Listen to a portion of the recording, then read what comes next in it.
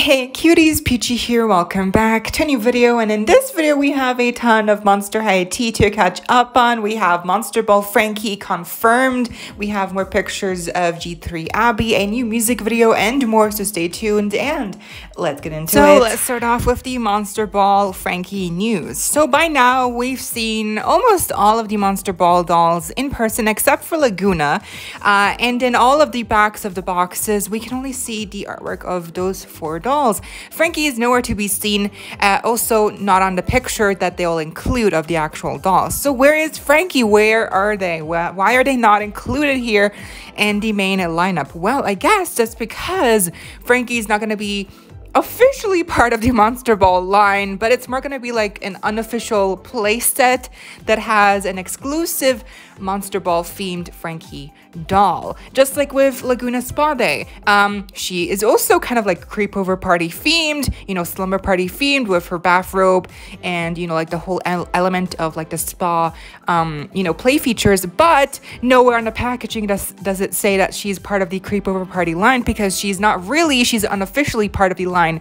And so that will be the same case here for Monster Ball Frankie. She will be an exclusive doll in the amped up playset that's similar to the Claudine fashion closet playset that was released on Amazon, and I believe it's only Amazon exclusive. At the Dolly News on Twitter confirmed this, writing, "I cannot confirm amped up Frankie is the Frankie that will go with the Monster Ball lineup. These are some of the confirmed pieces," and here we have a short description as well. That's actually not new. We've already had this a couple of, like, we got this a couple of months ago, but it reads, "Frankie sign amped up set description.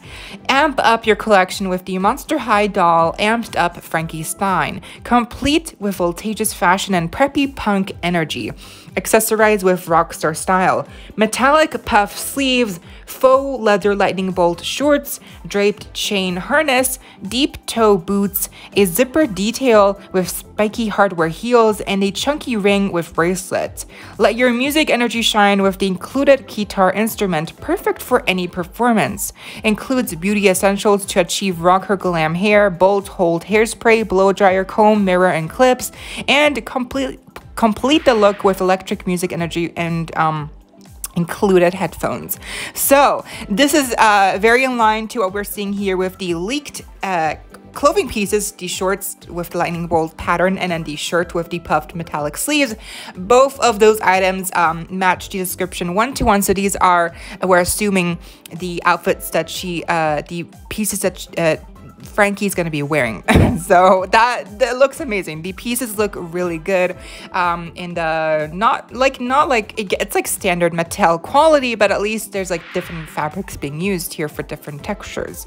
And of course it's gonna be included, they're gonna also include some more accessories and maybe some more outfit pieces. I'm not sure. It seems that they're going to go more of obviously more of like a music route with more instruments, and it actually makes sense that Frankie would play a guitar, because in one of the early episodes of you know, the new G3 series, Frankie actually tries out the guitar of Finnegan.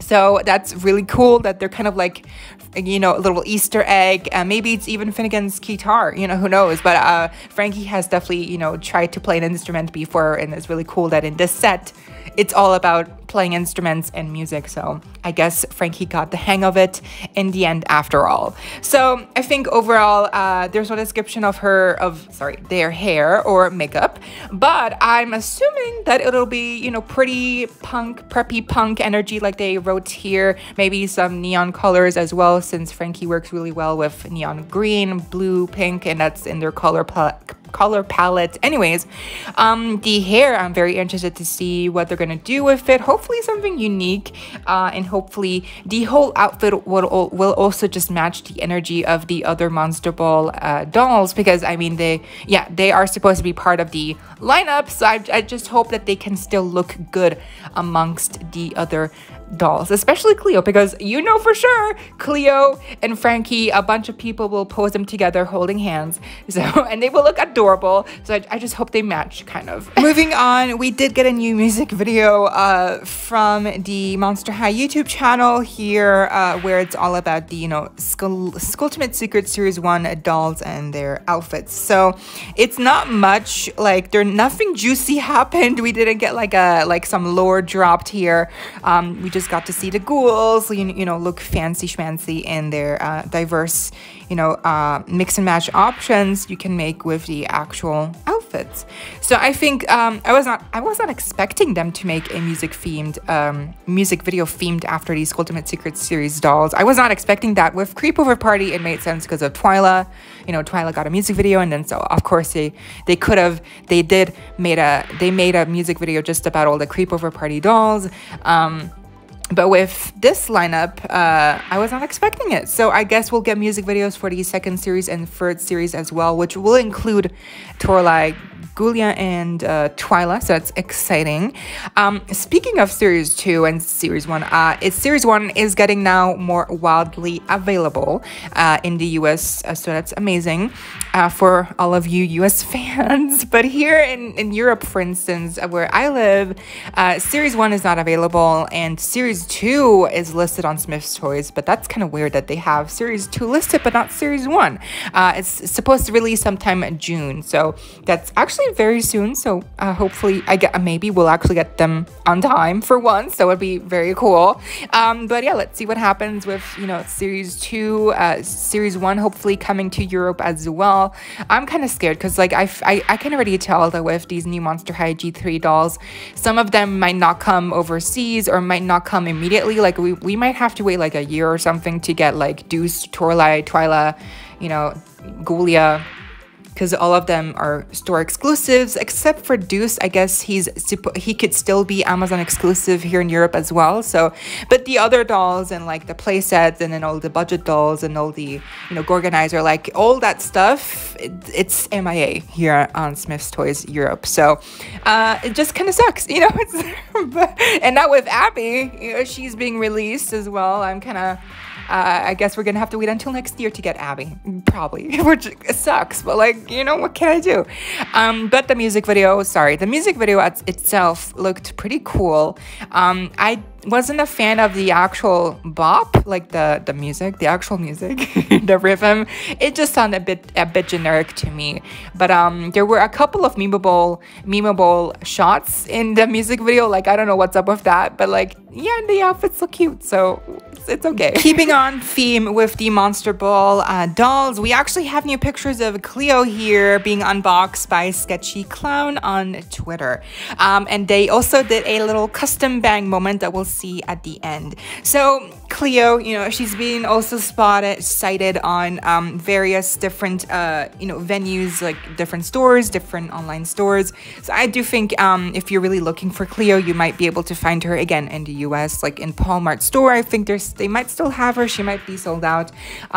In Target, you know, Walmart, I'm not sure if they're even starting to get available, the Monster Ball dolls there already. But I've seen people getting Cleo, so I think they either got them at Walmart store or they found them on Amazon or something, I don't know.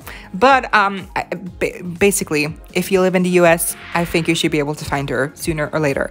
And so Cleo actually looks really good, I think, out of the box. I really definitely love her dress, the black portion, which seems to be also malleable. Like, you can actually like style it up in different ways, as we'll see in the comparison later on. But the bangs look really good. Like, Sketchy Clown did an amazing job with the custom bangs here. You can kind of see the process of how they constructed the bangs, how they cut them. Really, they just pulled some hair from the back, pulled it over to the front, cut them, put an elastic, you know, little hair tie around it to keep it down with some gel or hairspray, I'm assuming. And voila, there you go. She looks amazing. And here you can see a before and after with bangs, with no bangs. I don't know which one I prefer. I mean, obviously the bangs just looks more like Cleo, and without bangs, just the forehead. The forehead really does look really big. So I don't know. I like both versions, but the bangs definitely are killing it. Seriously. And here's what I was talking about with the black portion of the dress. Like, it looks reversible or something. So very interesting. But I think Cleo overall looks really cute, and the headpiece, amazing. Before we get to the last story, I wanted to quickly showcase some edits people have made to Claude's face and how little tweaks can really make Claude's face just look even better. So here, Opalescent actually repainted the face up for Claude, and it wasn't easy, they mentioned, but it looks amazing. I think the direction that he's looking in, like he's looking a little bit like up, and the eye shape is different, the eyebrows, the lips, like I just think it looks way better. There's just more expression here than with the original face paint, which is just like the emoji eyes and like the lips, just like really like nothing. There's like nothing in his brain. So he's a doll, obviously. There's nothing in it. He doesn't have a brain. Girl, but like just the expression, he looks like he's thinking here. In the original doll, he's not thinking. He's like just nothing. He's just a bubble, you know, airhead. So I really wish that they had incorporated some kind of like expression with him, some kind of like eyebrow raise, like an eyebrow raise, like a little eyebrow cut as well. I think would have really helped to solidify his expression more. Maybe a side glance would have helped him look less creepy. I don't know. I just think small touches, some small fix-ups here and there would have really helped Claude to make him look more like himself, because it's a shame. The doll looks actually good. The hair is really big, I gotta admit, and it's not really show accurate, but I'm sure you can cut it down. The face is just it's a shame because you can't really change the face unless you do a repaint, and even then most people don't have the resources or capability of doing a repaint that suits them, so it just really sucks. And lastly, yeah, so we have more G3 Abbey sightings from people who actually keep going to the Mattel store. Like here, someone who DM'd me, they actually sent me pictures of the Abbey that they got in store, and the Abbey looks amazing here as well. But as we'll get to more pictures of Abbey, you might want to notice that the eyes, the face screening looks a little bit different, and I do think there's going to be different variants with the eyes and eye placing and face screening with different Abbey dolls. Like I think with some of these dolls, the eyes might look a little bit off, like off center, if that makes sense. Like I think because she has a side glance, the one eye might look a little too distant in the way she's in the direction she's supposed to be looking. So keep an eye on that if you want to get your perfect Abbey in store. Also, something else to look out on is that in the Mattel store, if you do live in the US and you can drive to LA, even then it might not be sure that you get one doll, but if you do, you can only get one, because there is a, you know, limit, one per person doll for these Abbey dolls. It's quite clever from Mattel, because obviously most people, scalpers, would want to get all of them, but with this limit, there's going to be more stock for more people available. Fellow content creator at Doll Megaverse, Alfie, and it's actually his birthday today, so like happy birthday, Alfie, if you're watching this. Happy birthday to you, happy birthday to you, happy birthday, dear Alfie, happy birthday to you. There you go. But he actually went to the LA store, the LA Mattel official store in LA, to also get an Abbey, and he made a review as well, so I'll leave a link down below if you want to check out his review. I believe that's the first review of Abbey on YouTube that I've seen. But yeah, so, and there is a limit, you can see it in the background, and they also had Claude, but I mean, it kind of sucks for Claude, because like no one's gonna get Claude now that Abbey's out. Like it really sucks, because like boy dolls in general just don't sell as well, and everyone's gonna be looking for Abbey and not Claude. So, but he mentioned in a story that her hair is poly, so if you were wondering what her hair type is, it is polypropylene, or whatever how you say it. So I guess it's not a good hair type from the reaction I got from people. So that's, yeah, I'm sorry, I don't know. Yeah, it sucks. I mean, it's just the hair type they used. At least it looks nice. Like not sure why they used that hair type. I think it's because like a certain hair type they use for fantasy themed colors, like, and obviously Abbey has like a lot of purple and blues, so maybe that's why. Yeah, I think people wanted her to have saran or something, which again, or nylon. I don't even, again, girl, like these hair types, like they just go over my head. I have no clue. But also, look at these comparisons between G1 and G3.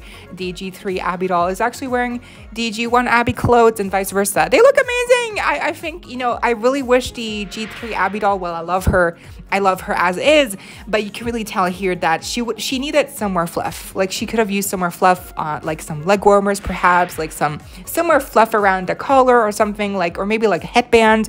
I think she could have used a headband, really, because like she's cute, but like she needs more fluff. And you can really also tell that new Abbey is more purple, and she's more colorful. The original Abbey, she's more like opalescent. She's like more of like a glittery finish, you know. She's more white, glittery, and like she has hints of blue, purple, and pink.